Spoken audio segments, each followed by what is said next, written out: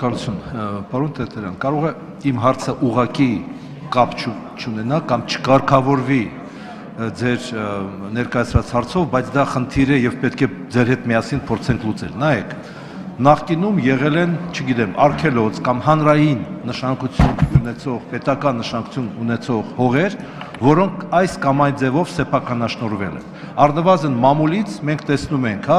լսում ենք, տեսնում ենք 10 հեկտար այս արգելոցից, չգիտեմ, Ջերմուկ, Դիլիջանի, Խոսրովյան անտառ եւ այլ այդպիսի տեղերում։ Հիմա մի կողմից եթե վերցնենք այս հողերը, հատվածները այս կամ այն ձևով մտնում են համայնքի տարածք, բայց մյուս կողմից նրանք եղել են նախկինում պետական եւ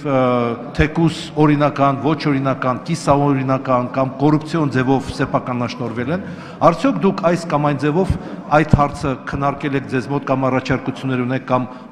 առնչվում է արդյոք ձեր ներկայացված նախագծի հետ։ Շնորհակալություն։ Շնորհակալություն, այս նախագծի հետ ինքը ուղղակի կամ անուղղակի չի առնչվում։ Մենք նման փաստեր, ինչպես որ դուք հնչեցրեցիք, ունենք իսկապես եւ մեր իրավասության շրջանակներում մենք համապատասխան մարմինների հետ, այս դեպքում ավելի հաճախ իրավապահ մարմինների հետ համագործակցում ենք եւ փորձում ենք ամեն կոնկրետ դեպքի համար որոշակի լուծումներ գտնել կամ օժանդակել այդ գտնված լուծումների իրականացմանը։ Դրանք ինդիվիդուալ դեպքեր են եւ ամբողջական, երևի կհամաձայնվեք ինձ հետ, ամբողջական դիտարկելու ենթակա չեն։ Այո, այդպիսի դեպքեր կան, հրապարակում եղան, մամուլում եղան հրապարակումներ, որոնք որ իրավապահ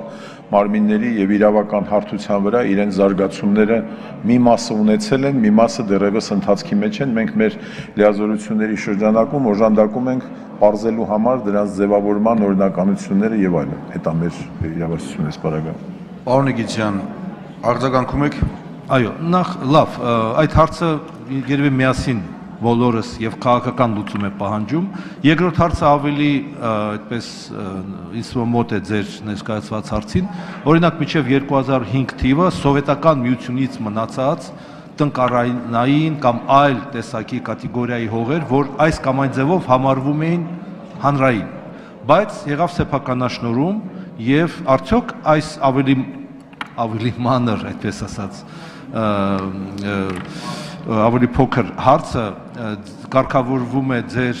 ներկայացրած նախագծով որպես համայնքային այդ սեփականություն արդեն խոսքը գնում է այն հողերի մասին, որոնք նախկինում այս կամ այն կատեգորիայով համարվում էին ոչ համայնքային սեփականություն, բայց ըստ էության գտնվում են թե տարածքի, թե օգտագործման ձևով կոնկրետ համայնքի տարածքում։ Շնորհակալություն։ Եթե խոսքը վերաբերվում է այն հողերին, որոնք այս կամ այն ճանապարհով, ինչպես դուք եք ասում, դարձել են իրավաբանական կամ ֆիզիկական անձանց սեփականություն եւ այդ գործընթացում իրենք ունեցել են հնարավորությունը, որ իրենց համար հողերի համար չվճարվի, ապա նրանք այո, այս պարագայում ընկնում են այս իրավակարգավորման տակ այն առումով, որ եթե այդ սեփականության վերաբերյալ կատարվի որևէ գործարք, ապա այդ գործարք կատարողը պարտավոր կլինի համայնքային բյուջեին վճարել